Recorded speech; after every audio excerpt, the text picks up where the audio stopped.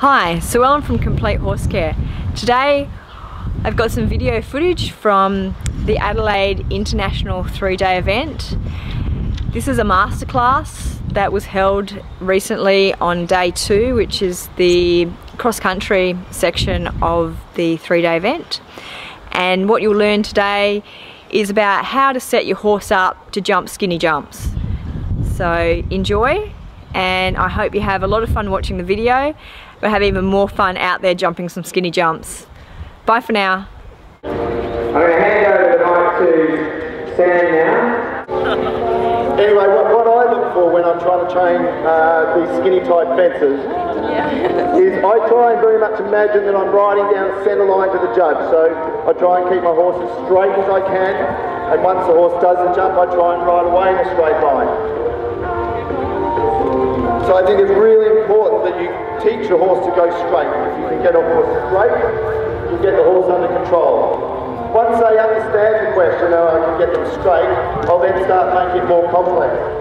And I think if we can get the ground crew here to actually start to take away a couple of these poles, I think we'll see how we can start to train the horses to jump a skinnier and a narrower fence. Well done, Clayton, that's not too bad. I have to go a bit careful with Clayton.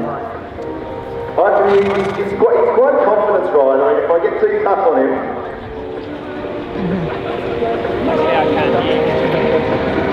So what we do here is we then very much progressively make the fence narrower and narrower. But you'll see here we've still kept the holes on the ground to encourage the horse to go straight.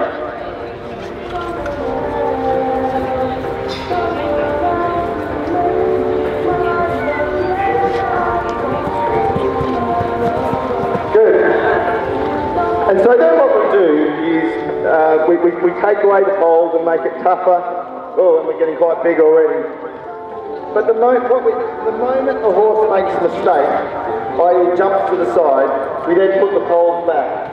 Because we want to teach the horses to jump the jump, we don't want to teach them to run out.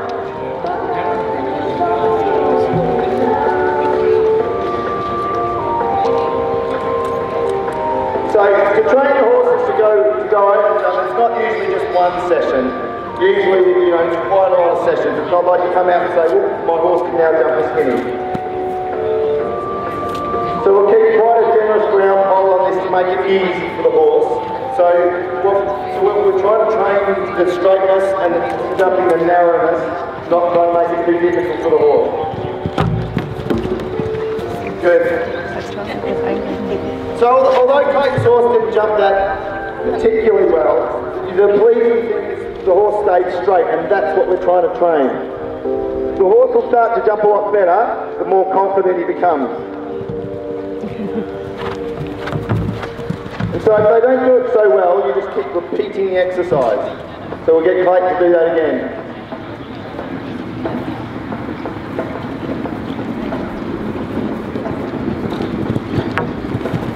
Good, very good.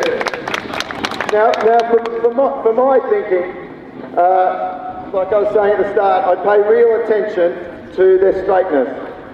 I felt the horse just jumped a little bit to the right, so what I'll do is just encourage him to keep up the right wing on this fence.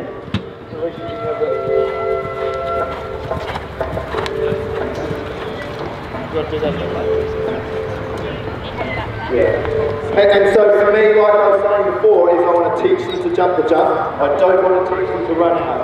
This is training, so we try and really train the horse, and the test comes in the competition. Good, very good. You could actually be quite a good rider if you work with this way.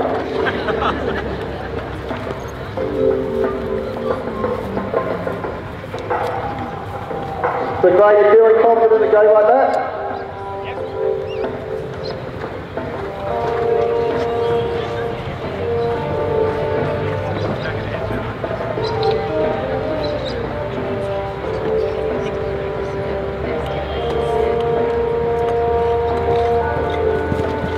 Yeah, very good, very good.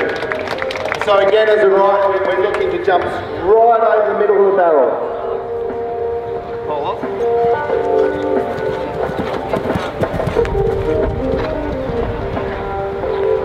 So as you notice, we still keep it all very progressive. We're slowly edging the poles away, making the jump skinnier and skinnier and narrower and narrower. Very good.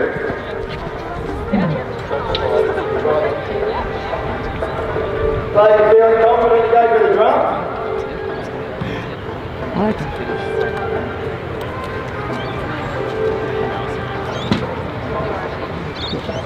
So this is now a real test for the horse. We'll see how he does it.